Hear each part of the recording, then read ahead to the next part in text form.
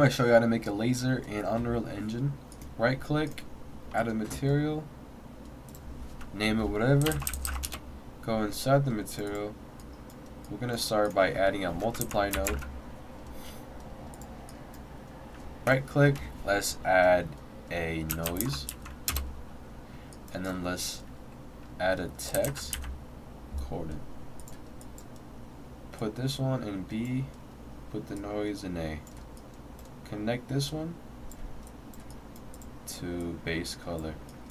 Click on the texture, we're going to change it to translucent, and now you can see that we have a crazy looking sphere.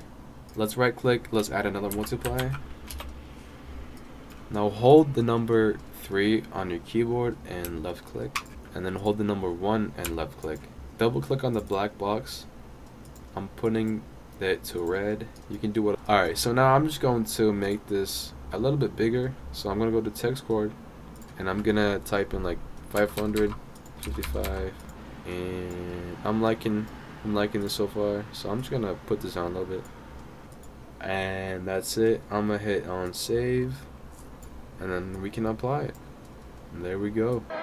Make sure you join my editing asylum. It's in the description.